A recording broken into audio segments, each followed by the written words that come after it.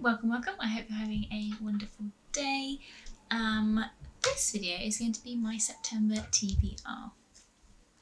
My August reading went a little bit off-piste. I basically didn't read all of the books on my TBR and kind of sloshed in some others, so it ended up being a bit chaotic on the books I actually did get to read. And I have bumped one that was in my August TBR to my September one because I've started it and really want to finish it, so I've kind of added that in. But before we get there, I'm going to start with my usual way of starting, which is to go into my Terry Pratchett read for the month.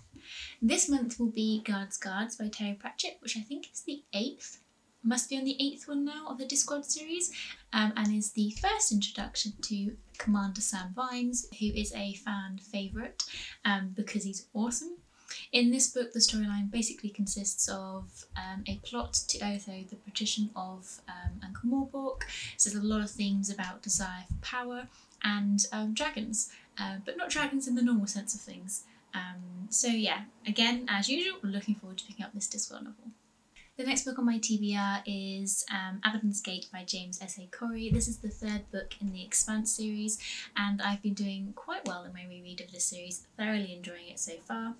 Essentially in this book they're coming out of the very beginnings of a potential war between the Belt, Mars and Earth, which has kind of started to brew in the 1st and 2nd books. An alien artifact has emerged from Venus and has built a massive structure in space, a gate, and the Rocinante and her crew are part of a giant flotilla of ships that are going to investigate, basically to see what it is, to scientifically explore it and assess whether it's a threat or an opportunity.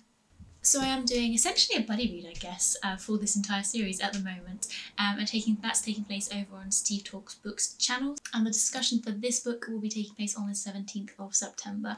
I'll link the other 2 videos below as well because they have been really enjoyable and they're quite fun to watch. So for the discussion of book 1 and book 2, I'll link them in. The 3rd book of my TBR this month is The Heron's Cry by Anne Cleeves. I really adored the Shetland series and the first one, which I think was the Very series by Anne Cleeves. This is the series with her new detective, I think it's called Matthew Venn.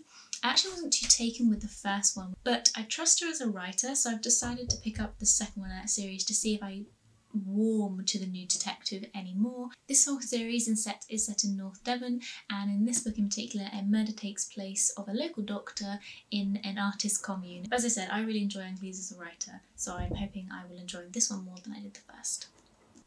So the 4th book in my TBR is Howling Dark. Now this is the one that has been bumped from my August to my September TBR.